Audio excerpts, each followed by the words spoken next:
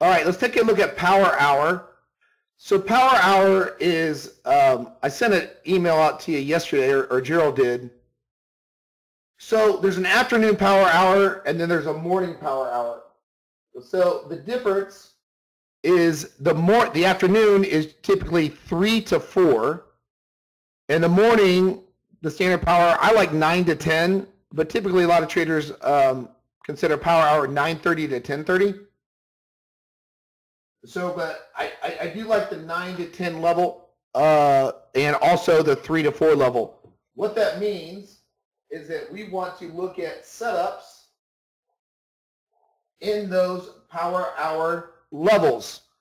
So that's where a lot of volume picks up. So Power Hour is defined as a period of high volume, high volatility, and this creates great opportunities for us on the strategy you're going to be getting for outer zone trades. 9 to 10 is a really good Power Hour for the S&P.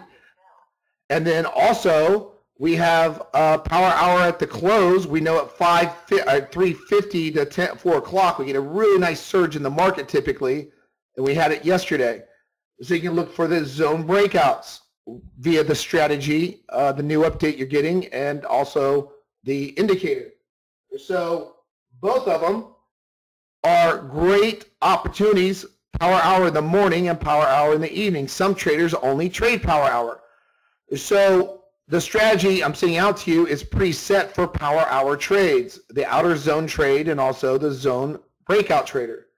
So make sure we're aware of that going into the session every day, that the Power Hour levels are time to make sure we are looking to get in. So if you look at yesterday, it happened right at 3:30. So I have preset the strategy. If you noticed yesterday, the strategies are finished, and Gerald and I, for about an hour in the room, we were working on the workspaces, as you can tell yesterday. And you notice I have a workspace that's set up to pick up this 3:30 to 4 o'clock surge, and that is that is on the zone break. So the zone break specifically will show these yellow candles that will go when there is a breakout on the zone break in the trading room, and also the strategy and also the indicator. So I do have that preset for you to pick up the morning Power Hour. There's a time window in the strategy, and then also I have it preset to pick it up in the evening also. So you can indicator this in, or you can strategy. Now the indicator, yesterday when Derek was in the room, Derek had a beautiful failure trade short before the failure came up yesterday. We were talking in the room. If you go back, look at the chat, Derek and I was talking at this level, and he had a great question. The S&P was at this level, and Derek said, hey, about high value area, when can we counter this market, or when can we look to short the market on a, he wanted to look at, see if the market's going to go retrace. And there's two ways you can do it. Market profile was sitting down here at a high value area. You'd want to, there's only two ways you can take a retracement in the market, which is a corrective wave. One, you have to wait till you get back inside a high value market profile, which is over here on our white charts. Or two, you can look for a failure setup. Well, on the indicator that we are sending out to you guys, there's only two setups that's marked on that indicator. If I come into the indicator and I look at it, it has a slingshot and a failure. So on this one, Gerald yesterday set up the workspace for you guys to pick up the failure and then also the slingshot here. So it's going to pick up the slingshot and the failure, and then we have the zone break it will pick up also. So we always stock two trade setups in the room. We stock the outer zone trade and the zone break. So at 9 to 10, we'll look to pick up the zone, the outer edge trade again during this Power Hour coming up in 30 minutes. But also the failure trade. So when it's up here, Derek ended up picking a nice short in the room. So before this yellow candle came up, I said the only trade setup would be getting below high value, and then we could look for a short opportunity, or look for this arrow to pop up. This arrow will pop up automatically against zone trend, which it did. This arrow will pop up, and this yellow candle will fire off. So this yellow candle will fire off. It fired off right at this swing yesterday. So we're talking about it right in here, that's the next setup we'd look for.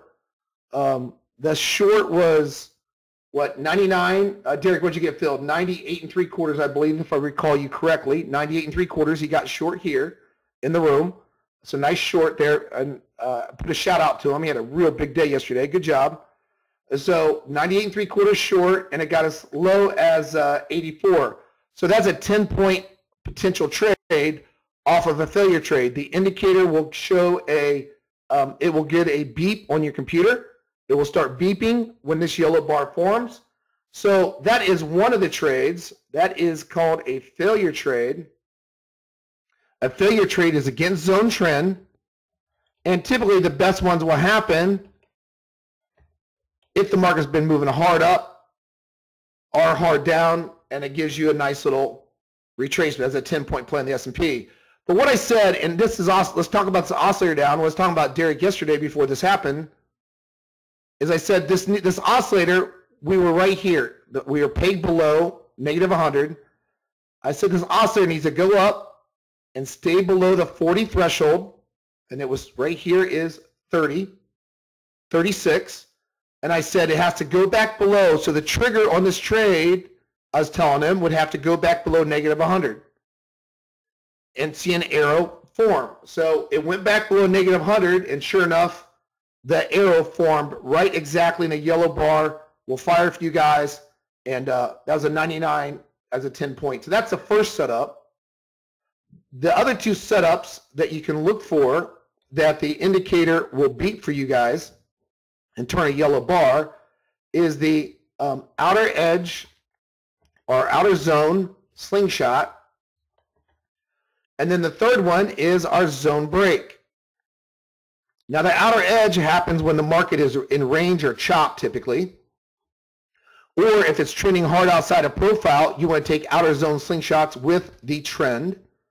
And three of the zone breaks. The zone breaks work really, really well during power hour because of volume and volatility. So those are your three setups. Failure setups don't come up a lot. We discussed this for months and months and months, this setup, because it's so, I gotta spell failure, right? We discussed this setup extensively for months because it catches that big, nice swing down or swing up when the market is pushed down hard or pushed up hard. Outer zone slingshot works really good where you get outside of this edge. So the outer slingshot, you work outside of the edge here, and then you get a yellow candle that forms to pull you in for the deep retracement. And then the zone break are these dots. This would be a zone break. So what happened afterwards was a zone break. So you can see that it never got to the outer edge, but then the zone break, a yellow bar will form. Now I want to give you a little heads up on doing this, and Thomas, our member in the room, picked this up. And I appreciate Thomas picking this up also. So I appreciate your feedback in the room, guys, that you give. You notice my oscillator, we talked about this for months and months extensively, getting into a weak or strong market, using this oscillator with my zone break. So if we were breaking these dots, which is my zone break, the yellow bar will automatically form. But look at this oscillator. Notice how it got below a -100 and was pegged, flatlined right here, going into the zone break. I mean, that is weakness, major weakness. So that gave an opportunity, 84 potential all the way down to 69. All right, over a 13-point trade. It just came off of a 10-point potential failure trade, right into a zone break, a 13-point potential trade. But notice both of them had that oscillator confirmation. And this oscillator, we put this on your charts yesterday because we'll make up the workspaces. Gerald plans on shipping this out to everybody. We talked yesterday, Monday. I'm getting the PDF finished by Sunday. So we're planning on shipping this out Monday or Tuesday. Is that correct, Gerald? Are we all still on the same timeline?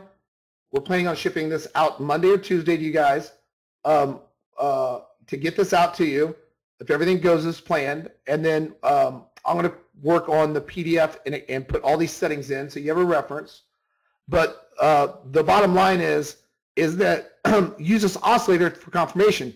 So this failure setup, it went up, crashed below -100, arrow formed, Your speakers went off right there for that short, 10-point potential. This is where the strategy broke. The strategy broke here. But look at the oscillator. The oscillator was weak. It was already below negative 100. You see this little, it broke down, retraced a little bit, and then flatlined again. Typically what will happen if you break down, you come up and you flatline for a couple bars, that market is in a trend. You see it came down here, retraced, but never flatlined. Then the market retraced, so that's not trending.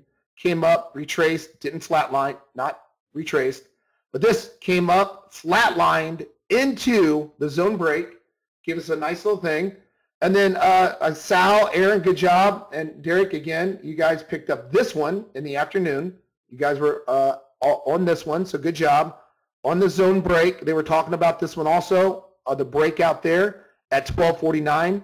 Look at the oscillator. My oscillator got above positive 100. It broke out, retraced, flatlined for a couple bars, and then it shot straight up. That's called a zone breakout because it's above my dots. In the afternoon, we get the power hour trade. You guys were all over this in the room chatting this one up, where we got the power hour trade into the close. There it is. There's your power hour trade. I just went over, but take a look at it again. What happened? Is in a stronger market. You got above positive 100. It comes up. Look at the retracement. Makes like a little cup and handle formation there. Little cup and handle. And then it starts flatlining for a couple bars. And then it starts trending. So it was already into a stronger market. It was already into a stronger market before it broke out on this zone break. And that's what I like. Yeah, you can overlay anything over the top of the charts you want. Terrence asked if you can overlay profile charts. You can overlay anything you want on charts. You can. You don't need to because it's right beside the chart, but you can do that. So these will turn yellow, like I said. If it's an outer zone, the outer zone will look like this. It will turn yellow. So if it gets to the outer zone, gets it back inside the outer zone, it will turn yellow also. So, and it will give you a audible alert on your speakers. So you have 3 setups that's going to give you an audible alert. The outer zone, which we'll look for this morning, the zone break, and then the failure trade right here that went off yesterday. So it was a nice trading day yesterday. We got the failure for over 10 points potential. Zone break over 13 points of potential. This zone break potential was what? 88 3/4. The high was 01, 12-point potential in the S&P. And then we got the zone break potential into the power hour close, 5,100 up to 14 S&P point potential there. So just a beautiful day trading the S&P yesterday, but all was confirmed with the oscillator below. All right. So that's how you can use power hour. Now, what are we going to look for this morning? So knowing our setups, here's what we're going to look for. We'll get a yellow bar that forms if we break out of our zone break here, our candle, or we'll get a yellow candle. If we get below, if we break our zone break down here also. I'm sorry, right there below our zone break. So we're going to look to buy this retracement, and if it gets below, it closes back inside, the candle will turn yellow. If it breaks out of the zone, it will turn yellow there for a breakout trade. Okay? Now, how we're going to set up the room to make it easy for you guys, we're going to set it up like this, just to make sure we're on the same page. We're going to set it up so you can look at it per market. We're going to make market profile a little bit bigger because profile is very, very effective. Profile comes with the upgrade. So we know profile right now, the breakdown in an imbalanced market is 94 1/4. That will put us below here if we do have a breakdown today below 92.5. If it does not close back inside for an outer zone retracement, we may have a zone breakdown forming. So these are our outer edge levels, but we're gonna make the workspace like this for you. So then, like yesterday's trades, it's gonna be right in front of you. You're gonna see it, all the trades right in front of you on per market. So then if you want to set up, it's so cheap out there to buy monitors now. You can buy a $150, $200 monitor, take a USB cord, plug it into your computer, and have several monitors. So if you're going to trade different markets, I would educate traders to put market profile beside this one main chart that you trade off of, and you're good to go. What I will do in the PDF, if you're a strategy trader, like I love the 1-12-12 on the outer edge trade. It's one of my most effective Renko charts on an outer edge trade on the S&P. So I will show you how to set that up on the strategies also. If you want to use just the indicator, that is preset already with instructions on the PDF, and Gerald's going to set that up. But this is how we're going to roll with the room. We're going to roll with the S&P and the S&P here to the right and S&P market profile here to the left. If you want to set up several different monitors to watch different markets, you can set up the NASDAQ to both, the crude oil to both, gold to both. All you got to do is change both charts to, because these are already the same. Change the charts to whatever you want to do, Russell 2000 or what have you. Okay. The third, so that's the package we're having come out to you. If everything goes well, we're going to talk to Gerald. We did the workspaces yesterday. We should have, if everything goes well, Monday or Tuesday of next week, it should be in your hands. So, secondly, the third thing, what we're going to do next is separately is our zone breakout. Our scalper. Now, our scalper is where it looks for trade setups when the market goes, consolidates, breaks out, or a more momentum trader. So this is going to come on our with a separate file and a separate PDF. So what this tries to do is it scouts. What it does, it looks for consolidation breakout. So you'll look for consolidations. It'll have its own PDF. This is yesterday's trades. Had a nice day trading yesterday on the NASDAQ futures. So it will consolidate, breakout trades. Had a real nice day yesterday picking up these breakout trades.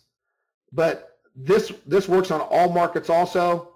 But this is called the scalper. This is where the market's trying to, you're looking for 8 to 12 ticks on a push, on your initial push, and then you can try to let the runner run. But that is a separate file with a separate PDF. So what you're going to get is you're going to get this, like right now. If you're trading the S&P, we know what we're looking for to trade now. We're looking to trade 3 setups. We're looking to trade this breakout. We're looking to trade this outer zone retracement when these yellow candles form. And we're looking to trade the failure trade, right? Just like yesterday. Yesterday, here they fired up live. There's the breakout. There's the zone breakout, fired live. There's the zone breakout, fired live. And there's a failure trade that fired live after I talked about it. I was talking about before this even happened. All right, so that's how our workspace is going to be set up. What I want to do is I want to focus this trading room on the S&P to make market profile big with all these 3 setups firing off. You traders that have that lease the program, you can set up and cookie cut this on any markets that you want to trade. We're going to focus on the S&P in the room. I think if we spread ourselves out too thick on these 3 setups and we start looking at all these different markets at the same time, it causes new traders to become confused. And if you can't make ticks off the S&P, you probably can't make ticks on any other market, because the S&P is the most highest volume traded instrument out there in the futures market. So there's a lot of volume that comes in. The scalper also, now the scalper, I like the NASDAQ the best, but it works on, I had it running on the Dow yesterday. I had it, so the markets on the scalper I like the best. I have it running right now. I like the Dow, I like the Russell 2000, I like the S&P 500 and the NASDAQ futures on the scalper. I think you guys will really enjoy the scalper software also. As far as these 3 setups go, we are leaving the workspace like this. So right when Gerald ships this out, we're going down to the S&P. It's going to look just like this in the room. We're going to have the S&P here, looking for the zone breakout. There's your retracement. And then there's your market profile to the right. We're going to make it a little bigger. And then we're going to have the failure trade fire here also. When you want to cookie cut it and trade different instruments, because you can trade as many instruments as you guys desire on your own computers, just change the, if you put it on different, if you guys have 3, 4 different monitors or what have you, or you can put it on the same monitor, you can put these all on the same monitor if you want. we're going to save these workspaces for you. Okay, that's what we did yesterday.